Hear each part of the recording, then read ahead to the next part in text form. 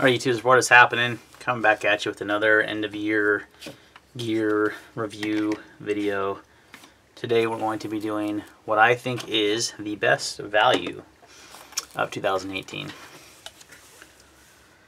Before I get into it, and this mystery knife in this black pouch here, I did a video. Man, it's been a while.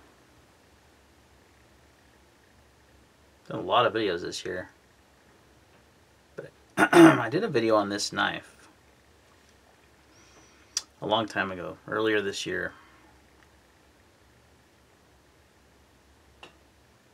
Trying to see when that was. It's been probably 8 months ago or more.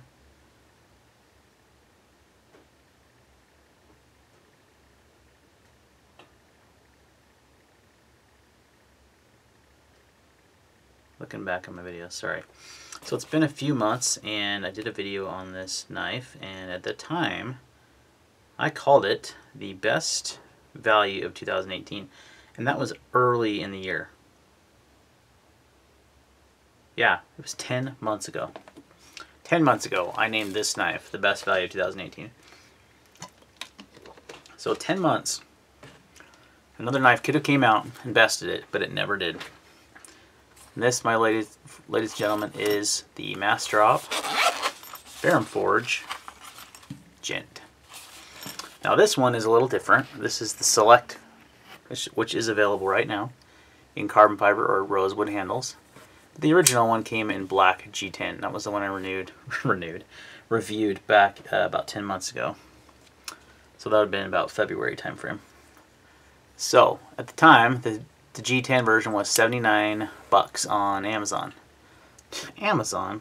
Tyler, come on now. It's late and I'm doing this video. Massdrop. And Massdrop had done a few different knives with Ferrum Forge at this point. At least the Falcon, maybe the Crux had come out. I can't remember which ones came out first, but...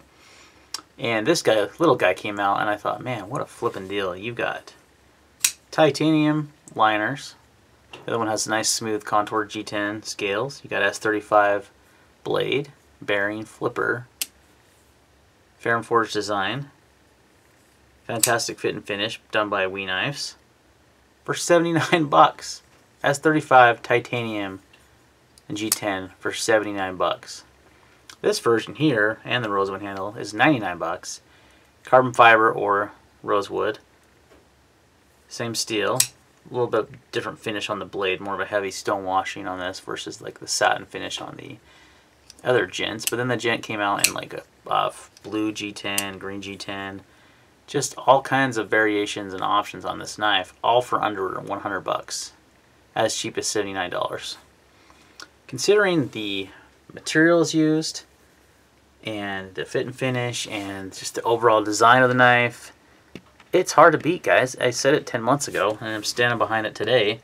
Nothing else that came out this year, really, in 2018, really, like, value-wise. I mean, there's been some good knives, like the Civivi Backlash. That was my best knife under 50 bucks. Is a great value. But for $30 more, $40 more, you get a much better steel. You get titanium, G10, just... you know, a little bit better materials for not a lot more money.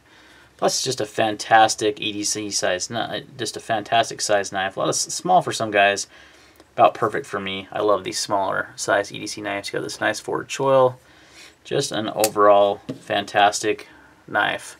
They sold thousands of these things. Excuse me.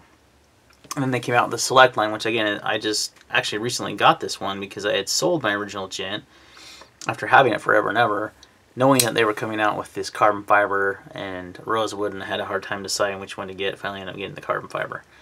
So these are, as I filmed this video, should be available. And again, still a fantastic value for under 100 bucks. It's hard to beat. This carbon fiber is really nicely done.